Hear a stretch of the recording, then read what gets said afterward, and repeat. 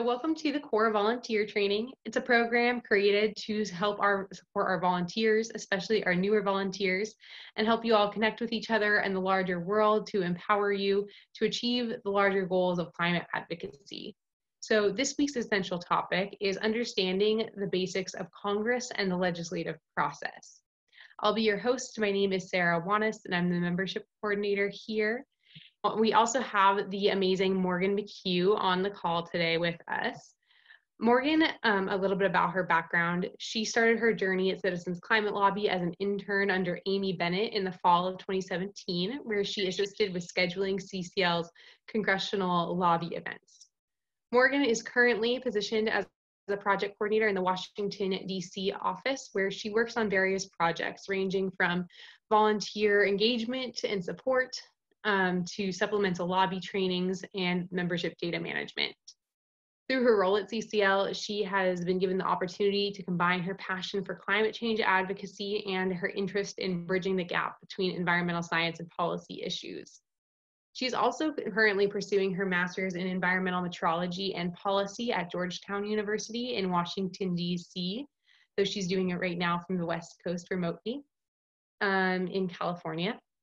And she also recently started a fellowship at NOAA as a Coastal Ocean Science and Policy Fellow. So Morgan is a great person to be talking to us about the legislative process. I want to introduce you to our learning goals for today. After today, you should all be able to be aware of what a typical day of the congressional staff member looks like and to highlight some challenges and opportunities that elected officials face. You should understand the makeup of Congress and how to best engage with congressional staff in the legislative process, and we will touch on what that looks like during the time of a pandemic as well. And you should be prepared to use CCL's tools to be more engaged with your member of Congress. And to meet those learning goals, we'll move through this agenda. We'll talk about the membership and terminology, committees and chambers, the legislative process, life in Congress, where to find resources on community. So with that, I'll turn it over to you, Morgan. Awesome. Thank you, Sarah. I'm super excited to be able to represent the DC CCL team tonight and shed some light on how Congress works. So we'll get started. The term Congress member or congressman or congresswoman normally refers to a member of the House of Representatives, while a senator refers to senators. We use the term MOC often in CCL as an acronym for Member of Congress. Each chamber of Congress has an elected leader, as I'm sure you may know. In the House chamber, this person is known as the Speaker of the House of Representatives, and currently that's Nancy Pelosi. The Senate Majority Leader is Mitch McConnell. The Majority Leader customarily serves as the chief representative of their party in the Senate. Now let's get into where these MOCs work, which is in their committees and chambers. So US Congress has two chambers, the Senate and the House of Representatives. Each state has two senators serving 6-year terms. For the House, there's one representative from each district, which there are 435 districts, and they serve 2-year terms. Number of representatives for a state is determined by the population. So as you can imagine, there are a lot of representatives in California or other densely populated states. So therefore, there are 535 members of US Congress in total. So Congress divides its tasks by legislative tasks, oversight tasks, and internal administrative tasks among approximately 200 committees and subcommittees. Your member of Congress may belong to several committees. This is where the work is done. There are different kinds of committees. There's standing, select, and joint. Standing committees are permanent panels, so they have legislative jurisdiction. Standing committees consider bills and issues and recommend measures for consideration by their respective chambers. Select committees are temporary ones, and they do things like conduct investigations or conduct studies. While joint committees are permanent, they focus on housekeeping tasks rather than considering legislative measures. So traditionally, when you think of a congressional committee, it's a standing committee. This one's permanent with legislative jurisdiction. It's not uncommon for a committee in the House or Senate with the same jurisdiction to go by a different name in a different chamber. So for example, the House Committee of Ways and Means is equivalent to the Senate Finance Committee. These committees decide which bills and resolutions move forward for consideration by the House or Senate as a whole. and that's what's meant by a bill being in committee. One thing to note is that the biographies CCL provides for each members of Congress, they highlight their current committees, and this is a valuable tool to understand the bills that fall within their jurisdiction. So stepping back from committees, let's take a look at some of the major differences between the House and the Senate. So in the Senate, the majority still holds a significant advantage when it comes to scheduling which bills come to the floor, but any single senator can stop legislation from moving forward on his or her own. While debate is limited in the House, debate in the Senate does not end until 60 senators vote for a cloture motion that moves to consideration. If the majority does not currently bring to the table 60 votes on its own, it must work with the minority to set the rules for debate on important legislation. Often this means that major pieces of legislation can be debated for 1 or 2 weeks on the Senate floor. In the House, the majority party rules. The House conducts most of its important business by passing rules that determine the framework under which a bill will be debated. Since these rules only require a simple majority, the party with the most votes controls the debate. In most cases, rules limit debate so that major bills can be passed during one day of legislative business. So now we'll move on to the legislative process. So how a bill becomes a law. The following is a helpful look at the legislative process from the Clerk of the House of Representatives.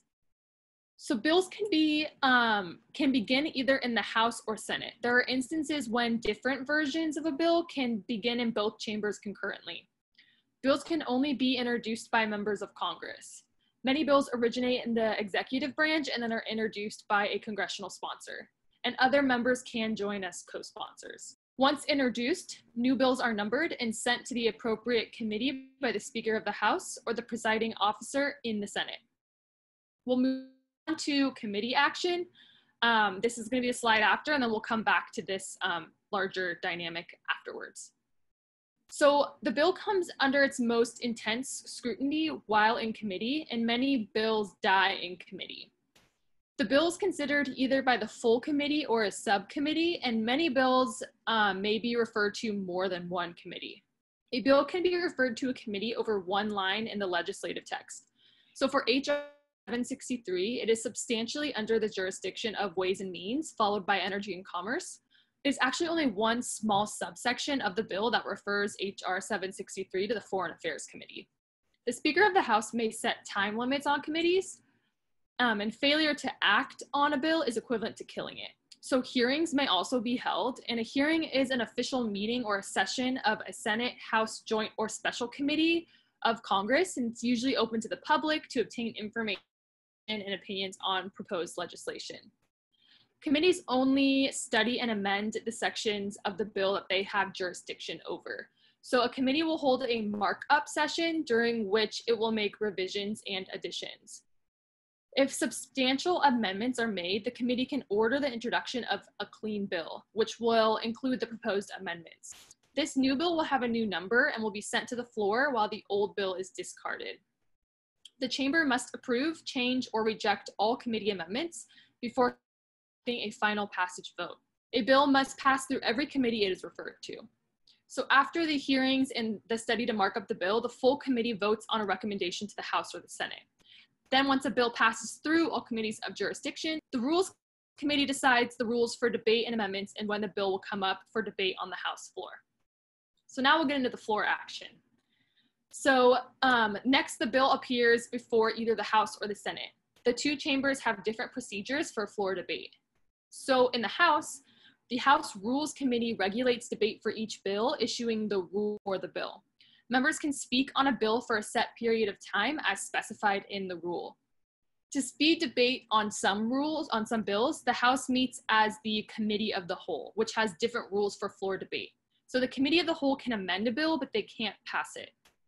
A discharge petition signed by a majority of the House membership, so 218 members, can be used to force the release of a bill from a committee. In the Senate debate is unlimited. Senators may speak at any length on any topic, and any senator can stop a debate with a filibuster.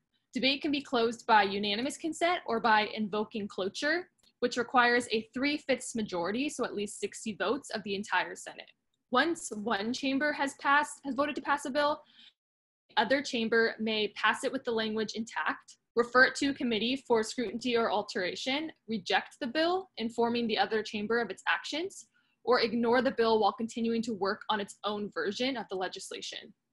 When the two chambers pass differing versions of legislation, the bill goes to conference committee, and this is the third of Congress.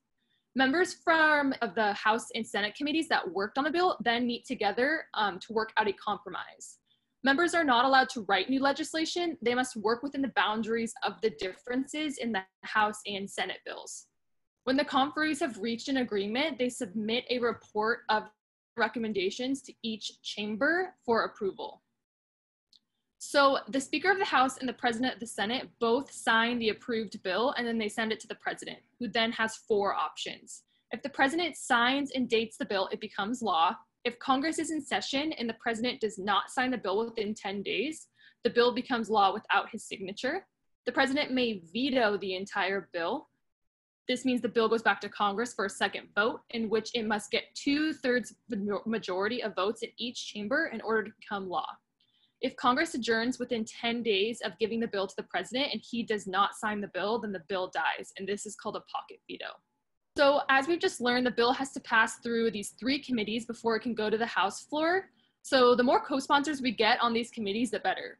Currently, we have 6 members on the Ways and Means Committee. We have 6 members on Energy and Commerce and 15 members on Foreign Affairs that are also co-sponsors on our bill. So getting those numbers higher will make a huge difference in passing HR 763 through committees. And if you're looking for more depth, Politico has a wonderful guide with simplified infographics to the legislation process in both the House and the Senate. And then you can also brush up on congressional terminology or schoolhouse rock with these links as well that I'll put in the chat. All right, so moving on. Each member of Congress has at least 2 offices. So one in the state or district and a legislative office, which is in DC. If the member of Congress represents a large state or a district, they may have more than one local office. Each has their own budget. So the House has about $1.4 million per year and the Senate varies. And most of that goes to staff, with House offices limited to 18 full-time and 4 part-time, while the Senate office has no limits on staff. Just like a normal business, they hire staff, they purchase equipment and furniture, they find office space, and they provide services to their customers or their constituents. So now we'll move on to Bradford Fitch's Citizens Handbook to Influencing Elected Officials. And we're going to go over the roles of legislative staff who you may meet during your lobby meetings or have already met.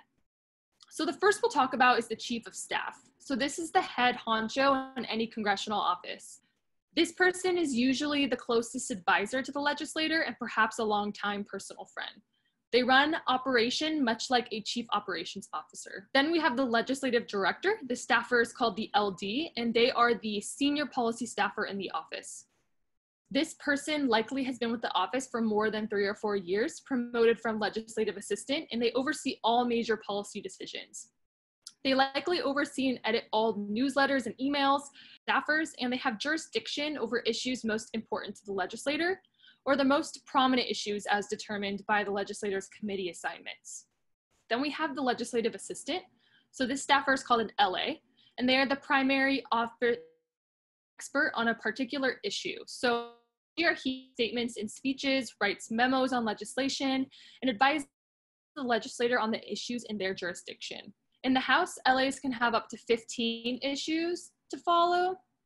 The jurisdiction of Senate LAs ranges from 1 to 10 issues, depending upon the size of the office. House LAs tend to be younger, so under 30, while in the Senate, they tend to be older and have graduate degrees. Legislative staff are both research assistants and policy advisors to members of Congress. They research the facts of an issue, collect the positions of interested parties, analyze the implications to constituents, and synthesize the information for legislators.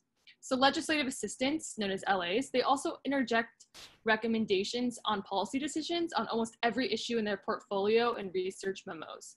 They become policy experts no matter how limited their experience is with the issue, and they do influence legislators. When approaching the legislator, they will always console this staff expert on the topic, and they usually follow the recommendation of the staff. So this doesn't mean that the staff control all decision making they do, because they do not at all. Rather, it means that staff are usually in tune with the thinking of their bosses and guide them to a decision they assume the legislator desires. So these relationships are really important. Legislative correspondent is next. This is called LC, and they are primarily responsible for managing and drafting responses to mail. So typically they are very young, under 25, and they have less than 2 years of experience on the Hill. They toil at this thankless job, sorting thousands of emails, faxes, postcards, and letters each month, with the hope that they'll get promoted after one of the LAs finds another job. If you meet with the legislative correspondent, it means it's a very busy day, and the LA with jurisdiction probably had a scheduling conflict. Then we have a staff assistant. So this staffer primarily handles phone calls to the office and greets visitors. Wise legislators hire someone from the district or state for this job, so that callers feel an instant connection. Then lastly, we have the scheduler. So this staffer may also share the title of an office manager and is responsible for the legislator's schedule. Some lawmakers have two schedulers, one in DC and another in the state or district. The scheduler is the ultimate gatekeeper, and it may be the person who determines whether you and your group meets with the legislator. Try not to be disappointed, though, if you don't get to meet with a member of Congress or a specific policy aide. Not meeting with the pertinent staff member is not necessarily a slight. They're very busy people. So if it happens again and again, then it might be something to start taking a look at. All right, so now Sarah is going to give us a look into what it's like working with Congress or in Congress. Yes, so we wanted to give you a little window into what the life of working in Congress looks like. So here's what it looks like to work as a staffer on Capitol Hill. Staffers on Capitol Hill work long hours in fast-paced and cramped conditions.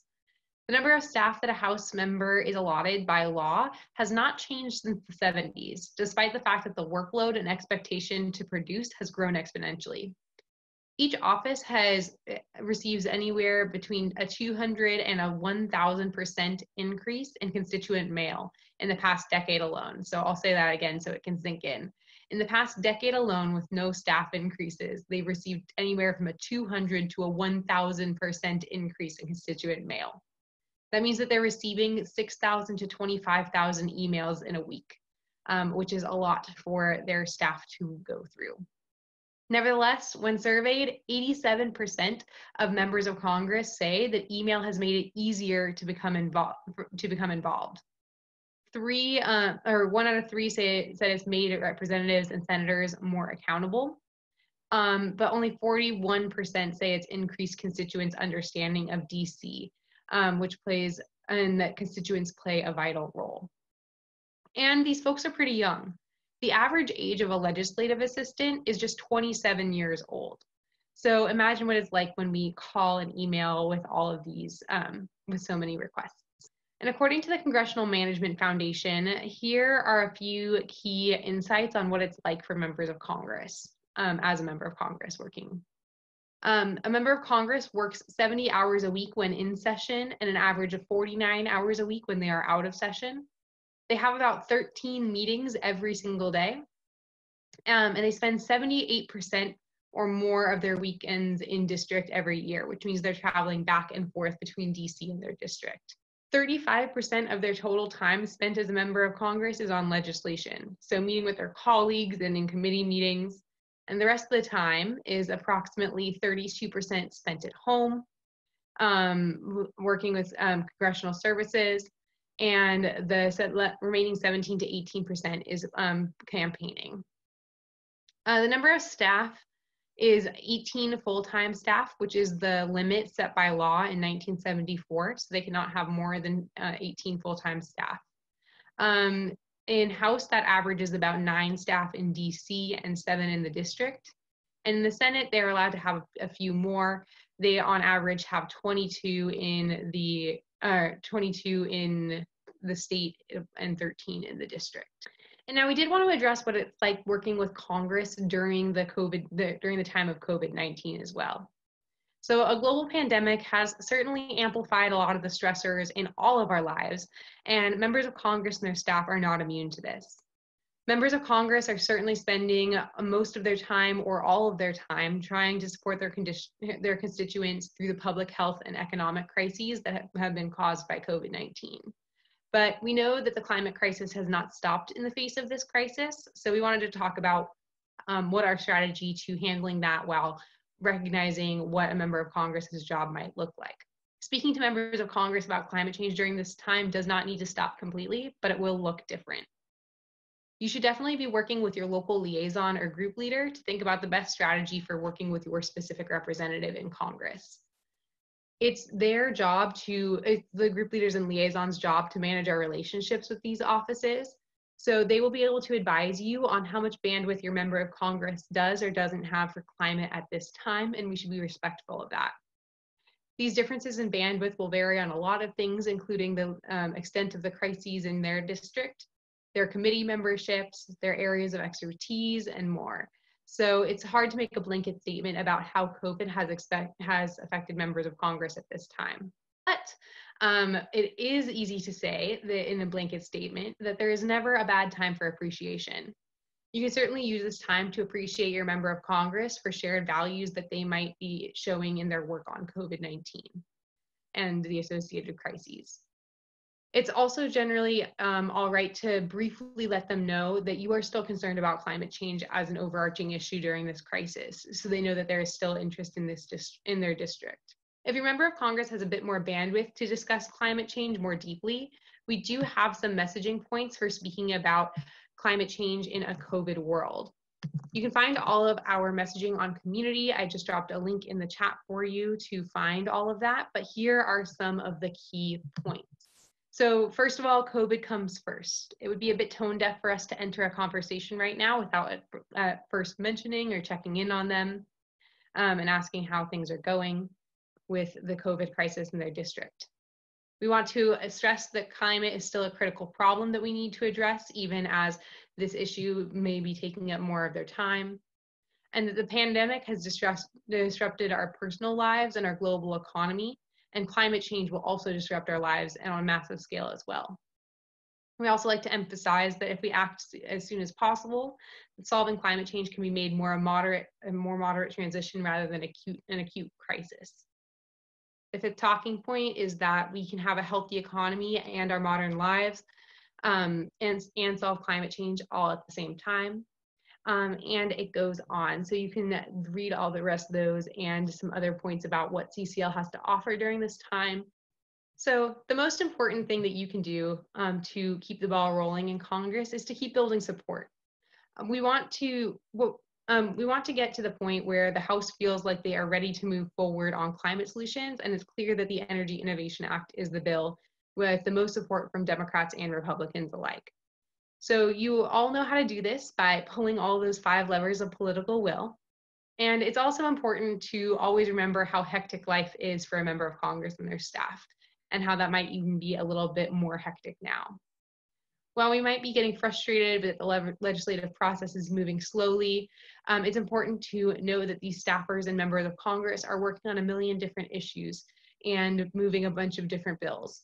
So we should always be gracious and to any time spent talking with us and talking about our bill. The best thing that we can do to make it easy is make it easy for them to support our bill. That means garnering support in the district through endorsements, letters to the editor, constituent letters, etc. But it also means being an easy and enjoyable person for that office to work with. We do have some more resources on Congress to share with you from the Congressional Management Foundation, and you can find these on the Community under the Resources tab by searching Congressional Management Foundation. The mission of the Congressional Management Foundation is to help citizens work best with their members of Congress. In their mission, it says, citizen trust is an effective and in an effective and responsive Congress is essential to democracy. The Congressional Management Foundation advances this goal by working directly with members of Congress and staff to enhance operations and interactions with constituents. The CMF works directly with citizen groups to educate them on how Congress works, giving constituents a stronger voice in policy outcomes. The results are a Congress that is more accountable, transparent, and effective, and an informed citizenry with greater trust in democratic institutions. And CMF accomplishes a lot of great goals along this area, similar goals to what we would like to work on. They enhance the effectiveness of congressional offices by enabling them to provide better services for their constituents and create better policy outcomes for all Americans. They promote transparency and accountability in Congress, affording citizens data and tools to help them become more informed about the decisions that affect them and their families and their communities. They also educate and motivate individuals to become active and informed citizen advocates, providing them with an understanding of Congress and the skills to influence public policy. And last but not least, they enhance the public's understanding of how Congress really works to provide a window into our democratic institutions. We wanted to highlight some of the most important findings of the Congressional Management Foundation, as shared with CCL in our prior More Perfect Union partnership. All of the details here are available on this public page that I am dropping in the chat. But here's what they found. They found that direct constituent interactions have more influence on lawmakers' decisions than other advocacy strategies. So in 3 surveys of congressional staff over a 10-year span, they found that 99% in 2004, 97% in 2010, and 94% in 2015 said that in-person visits from constituents would have a lot or some influence on an undecided lawmaker. So it's really great that we are making these connections. They also found that Congress places a high value on groups and citizens who have built relationships with legislators and staff, which is exactly what we are working to do. They found that when advocacy groups should do more of this relationship building in the office, 79% of staff said that people should meet or get to know the legislative assistant in the jurisdiction over their issue area. And 62% said that people should meet or get to know the district or state director. They also found that citizen advocates are more influential and contribute to better public policy when they provide personalized and local information to Congress. 9 out of 10, or 91%, of congressional staffers surveyed said that it would be helpful to have information about the impact of the bill or issue on the district or state. However, only 9% report that they actually receive that information frequently. So it's important for us to fill that gap and provide that information about how our bill and climate change will locally affect your districts and states. Similarly, 79% said that a personal story from a constituent related to a bill or issue would be helpful, but only 18% said that they received that frequently. So keep telling those personal stories. And the last bullet point highlighted here is that they found that citizens have significant potential to enhance their advocacy skills and influence Congress. After concluding 40 hours of CMF and Feeding America advanced advocacy training over 4 months, citizen advocates from local food banks met with their members of Congress and staff. Whereas 12% of congressional staff report the typical constituent that they meet with is very prepared, 97% of the staff who met with the advocacy trainees agreed that the citizen advocates were very prepared. So thank you for doing the preparation like you are doing right now by attending this meeting and making sure you are educated and ready to meet with the member of Congress. We are going to have to go ahead and wrap up here, but I just dropped a link in the chat to the forums on community. If you have any questions that we didn't get to, I was reading through some of them. These are all really great questions. I know for a fact that some of them are already answered in the forums there. So if you go search some of your key points in the forums, you can likely find a thread where volunteers are discussing that, and you can jump in with any additional questions, or you can start a new thread to get any of your questions answered. We have a lot of really knowledgeable volunteers who help answer those questions, and our staff also help answer those. So we can get any questions that you have answered there. Thank you all so much, and have a great rest of your evening. Thank you. Thank you. Thank you. Thank you for listening to this episode of Citizens Climate Lobby's training program. You can tune into more episodes anywhere podcasts are available. Inspired by what you heard today? Join Citizens Climate Lobby to advocate for bipartisan climate solutions. Go to community.citizensclimate.org to find more trainings, resources, your local chapter, national action teams, discussion forums, and more. Be sure to like our Facebook page and follow us on Twitter and Instagram @CitizensClimate. We also invite all of our listeners to subscribe to our YouTube channel for more inspiration. And together, We are creating the political will for a livable world.